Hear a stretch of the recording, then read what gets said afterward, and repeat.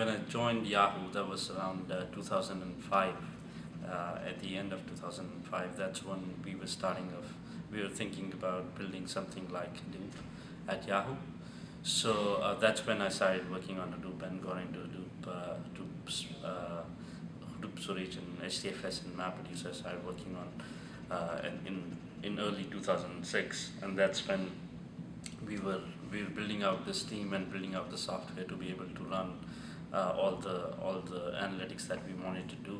So I've been involved with Apache Hadoop since the beginning of Apache Hadoop, and then I've been involved with Apache Zookeeper since the beginning of Apache Zookeeper, and then I've been involved with Apache Ambari since 2012.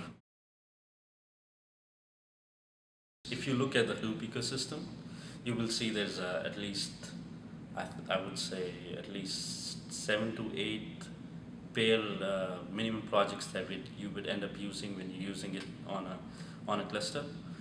So the problem is it's very difficult to configure and manage all these services.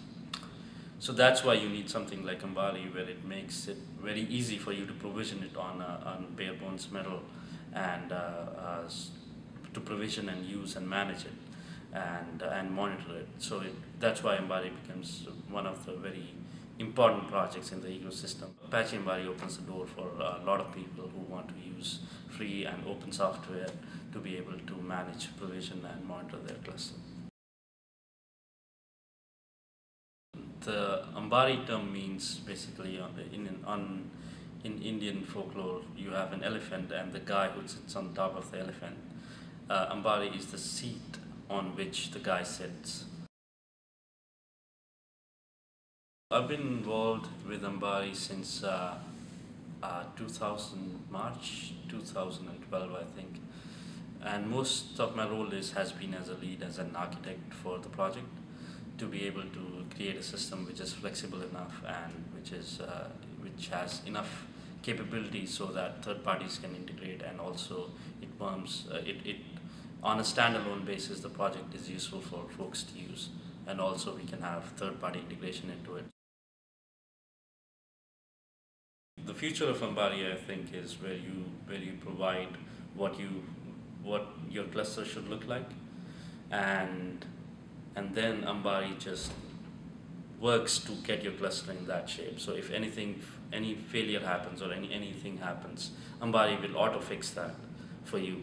So today Ambari does notifications, but in the near future it will be able to do notifications and also auto fix the issues for you. The biggest moment for Apache project is when folks start contributing to it. So the biggest moment for us was, for me specifically, when I saw one of the guys, he's actually built a client a Python client, which you can do everything using that Python client. Nobody had asked for it, and he just went ahead and created one on his own, and it was just amazing to see.